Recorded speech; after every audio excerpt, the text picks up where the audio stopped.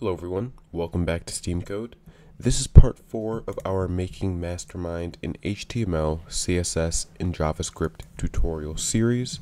And in this tutorial, I'll be showing you how to create some more functions such as the isValid function, and a few others that'll help us as we continue creating this game. So the first function we're going to create is going to be change current row. And this function will change the valid row that the player is currently playing on. Because in Mastermind, if the player has not played in the row below, they cannot play in a row that's on top. So say it's the first turn, a player could not start playing at the top row because that's just not how the game works. So this function will deal with that. So change current row.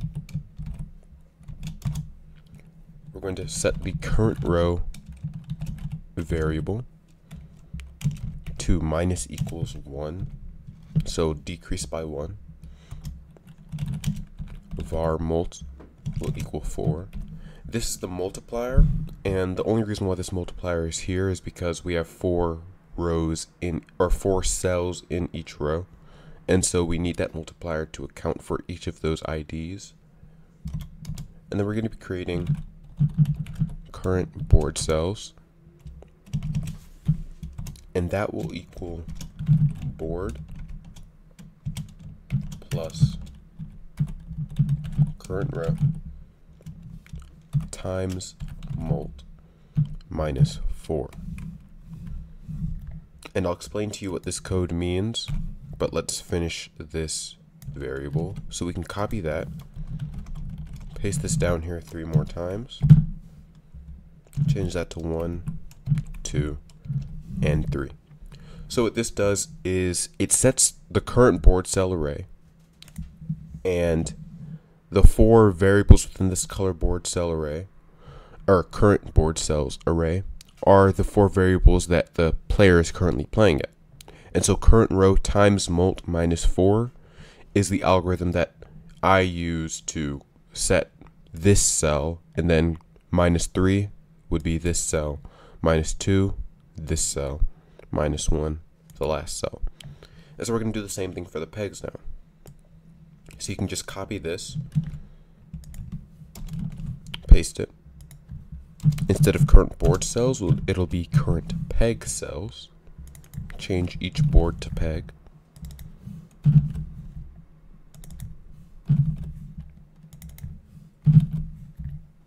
And that's all you need for this function.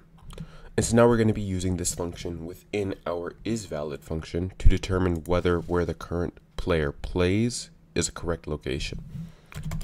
So function isValid, the ID as a parameter, and then if current board cells dot includes ID and has 1 is equal to false,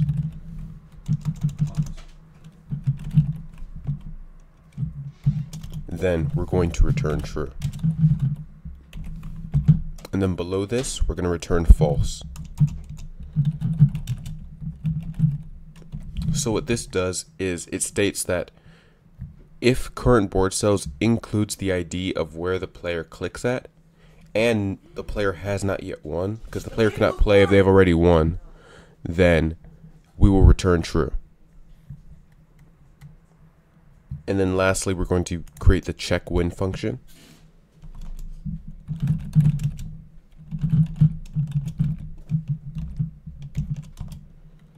So if code 0 is equal to cell 1 color, and code 1 is equal to cell 2 color,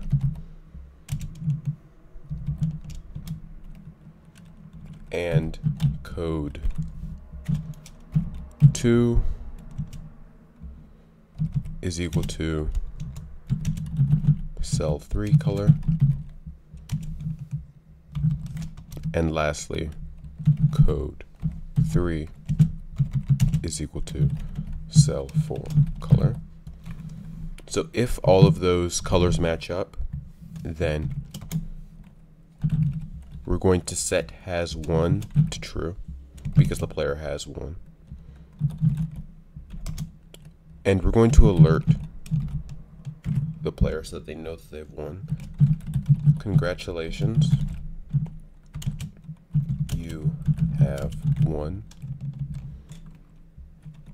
And then new line, the code will now be displayed.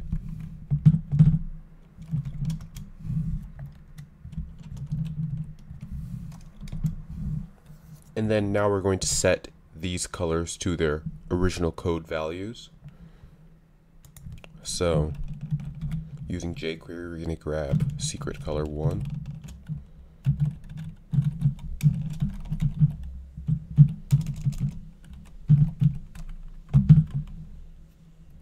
.css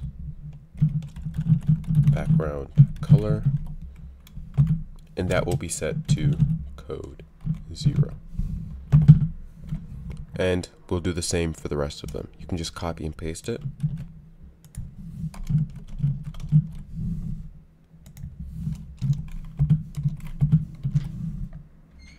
Secret color 2, 3, and 4.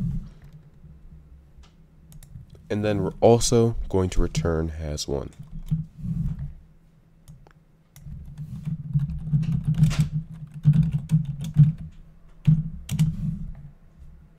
Alright, so that's all we're going to have for this video. And so just as a recap, what we've done in this video is we've created 3 functions: the change current row function, the isValid function, and the check when function, to help us in future videos figure out if the player has won and where they're playing is the correct location. And so you can't really see the result of these functions being created right now because there are still things that we need to implement. But I hope you enjoyed this video, and I'll be making one very soon that will implement these functions. Alright, so if you enjoyed, please like and subscribe. This is SteamCode, and I'll see you next time.